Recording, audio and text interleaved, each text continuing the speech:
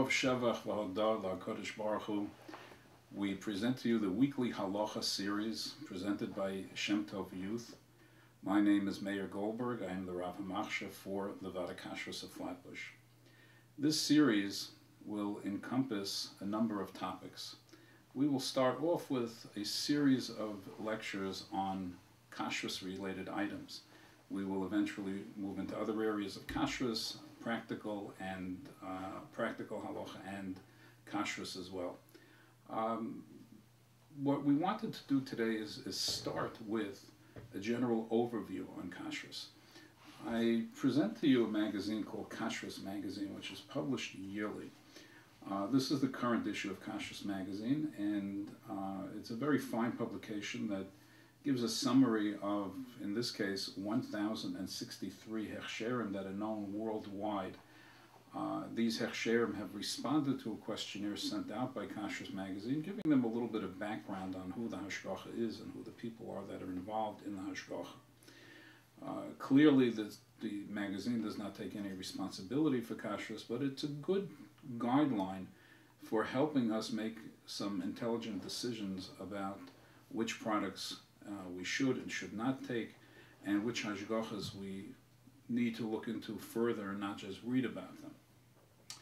The first thing that I wanted to discuss was just a general overview of Kashrus. Kashrus is a very involved field because we're talking about everything from shechita, from ritual slaughter, to products that you find on the supermarket shelf, milk, all kinds of canned items. So all of these things fall under the heading of Kashrus. The possibilities are limitless what we could talk about. So we're going to take one thing at a time. We're going to do this very slowly. And hopefully by the end of this series, everyone will have a better idea about what to ask and how to ask. We start our series by taking a walk down the supermarket aisle. You could think about the supermarket that you frequent. I have one in mind.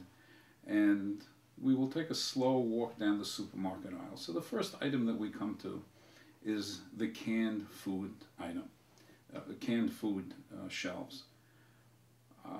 We come to an item, canned peas. So people will see a can of peas with a generic K on there. We won't say anything about which brand it is now. It just has a generic K. So the consumer is standing there with this can of peas in their hand, and they're saying, can I buy this? Are there any kashrus issues with this? So it seems like a relatively innocuous item. You look at the ingredients, and it says peas, water, and salt. What could be terrible? All canned vegetables are cooked, and they're cooked in a machine called a retort, which is a large cooking vat. Now, sometimes retorts can be used for cooking something as innocuous as peas in a can, or it could be used for cooking something that contains non-kosher meat. We don't know.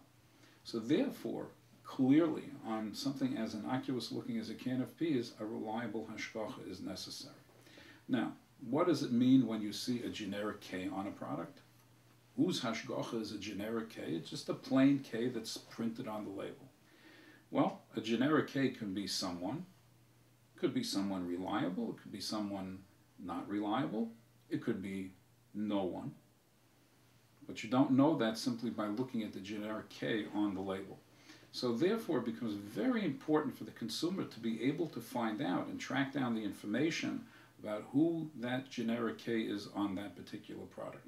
Under no circumstances should anyone accept a product with a generic K without knowing who's behind it, especially when you're talking about a product that requires a reliable hashgacha.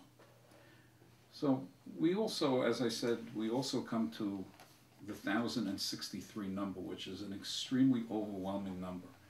Among these are some national kashrus agencies and national kashrus symbols that we know. For example, the OU, the OK, the Chaf K, the Star K. All of these are symbols that we know, and I don't want to mention any more because we don't want to offend any kashrus agency by leaving them off the list, but those are the largest and most well-known kashrus agencies.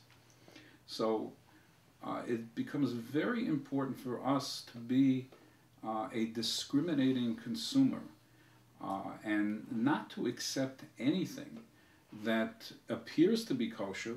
If you're in doubt, do without. That's a very good policy. On behalf of Weekly Halacha, we wish all of our watchers, listeners, a very good week, and thank you.